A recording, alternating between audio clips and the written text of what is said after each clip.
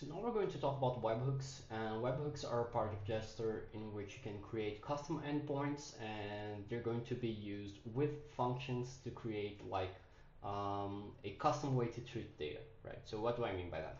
So let's go to the low code area, and I have this function, right, of create new record. I'm going to just show you guys here, create new record. It's a function, and if I look at it, it's basically going to create a new record. Here you go. It's this code here. It's always important to look at the documentation. So basically, it's going to run this code.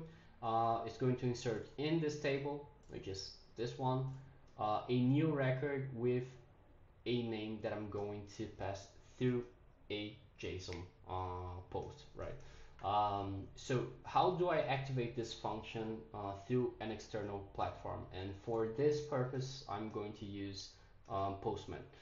So I have the function, so I'm going to go to Webhook. I'm going to create a new webhook, and it's going to be create new record in low code. This is just the name, right? And I'm going to select the function create new record, right? So if I click on save, it's going to give me the webhook address, the endpoint. Here you go. It's this one.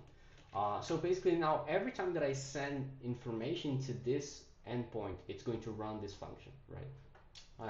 And then this is the function that it's going to run. It's going to create a new record in the table using whatever name that I pass through Postman, right? So let's test this. I'm going to here and paste it, and let's see. I'm going to send the name Andrew, and this is my table. So I'm going to click on send. So it's running this function over here, right? And everything went okay. And if I look at it, it created. So this is a very simple example, but basically what you could do is like if you have a different platform, like something to create invoices, or maybe you're using a platform that gets like bookings or something like this, you can get this directly to Jestor using this kind of tool.